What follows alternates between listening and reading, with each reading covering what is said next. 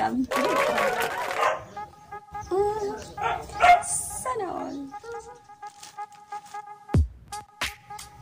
For today's video guys, natanggap ko na yung in-order ko sa Shopee na Ringlight. So, nandito siya guys.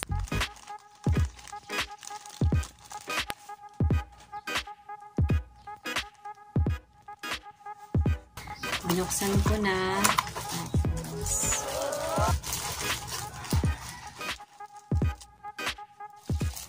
So, wala siyang bubble, yung parang ano guys, yung parang safety na para hindi siya mabasag, pero buti na lang hindi siya nabasag. So, ayan, talaga yung laman niya guys sa loob. Kung titingnan nyo sa store niya, ayan ayan siya guys. So, kung titingnan nyo, wala talaga siyang stand. O wala siyang yung kasaling parang stand niya. So, ito siya guys. Pero, sulit siya. Murang-mura lang talaga siya. Nasa, kano ba yun? So, kasali na yung shipping fee niya guys ay 358 lang siya guys. So, saan ko na siya? Ayan.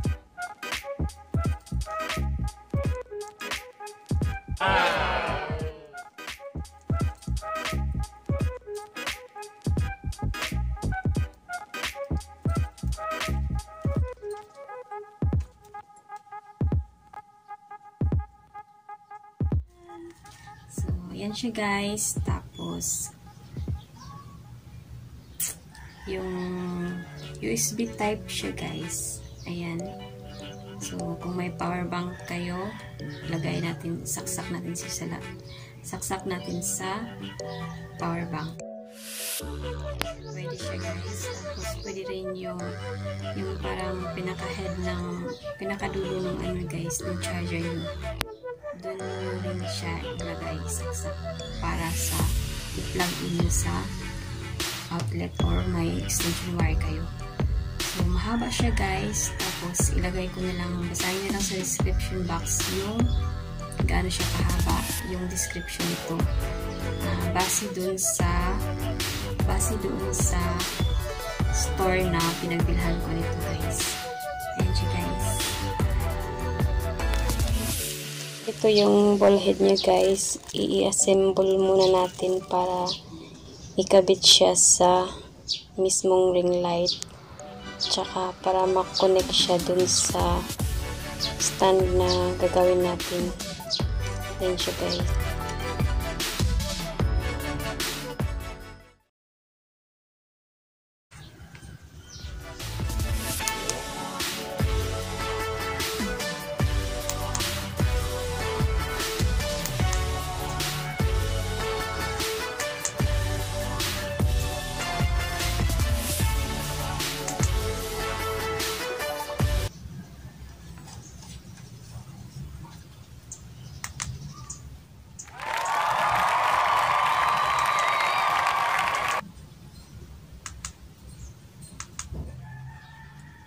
Tapos ko na siyang inassemble guys, kasi wala siyang kasamang stand. Meron naman akong parang hindi na siya magagamit na guys, yung cellphone holder ng tripod ko guys. Ayan, hindi pa siya sira, pero nawala kasi ng pamangkin ko yung parang maliit na itim dito, yung parang hindi siya mag-slide pag ilagay mo yung cellphone. So, gagawin natin ngayon guys, kasi dito sa ball head na to, ayan siya guys,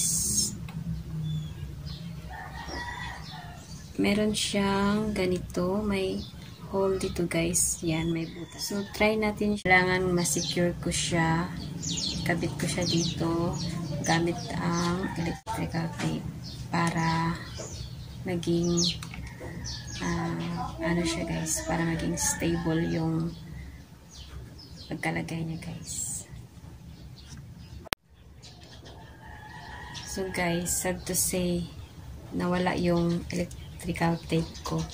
So, for the sake of this video guys, sa purpose ng video na to, kasi kailangan nating i-show sa inyo kung paano natin i-assemble yung ring light natin sa isang lumang tripod. Ang pinaglumaang tripod guys. So, ito na din yung ginamit ko guys. Ayan. So, be sure guys na hindi nyo matakpan yung parang ano niya, itong ganito. Parang sa pag-adjust sa kanya guys. Tapos, dagdagan pa natin para maging ayos siya guys. Tsaka hindi siya maarugan. Uuga.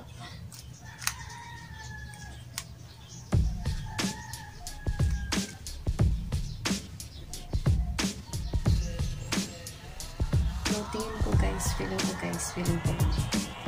ko lang guys, okay na siya, pero kailangan ko pa talagang i-secure siya guys.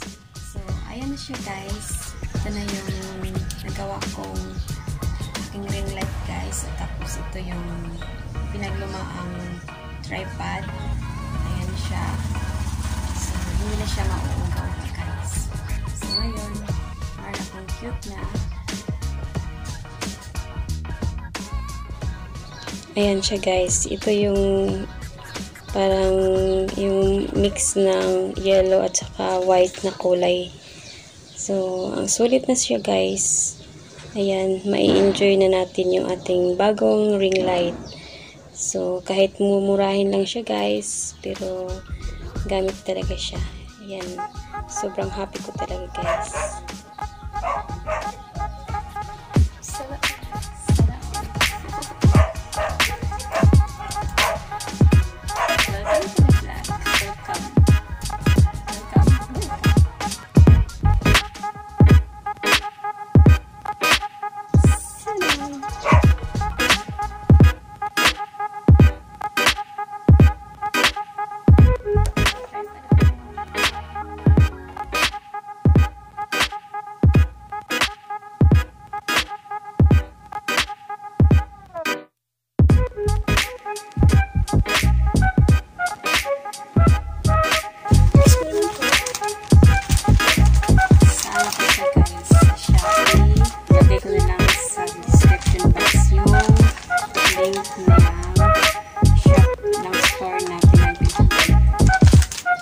Actually guys, twice ko siyang in-order kasi yung hindi ko pala na-update yung contact number ko sa aking account sa Shopee. Yung natawagan ng GTA Express ay yung dati ko pang cell number. So, after 1 day guys, nag-RTS siya. RTS siya. Return to sender.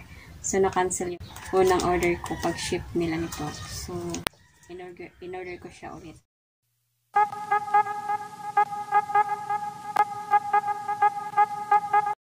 So, baka naman. Ayan siya guys.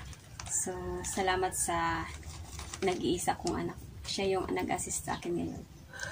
Na ayaw magpakita sa camera. Kasi, aloof kasi yun eh. Salamat. Shout out sa anak ko. Baka naman. Meron dyan. Baka naman.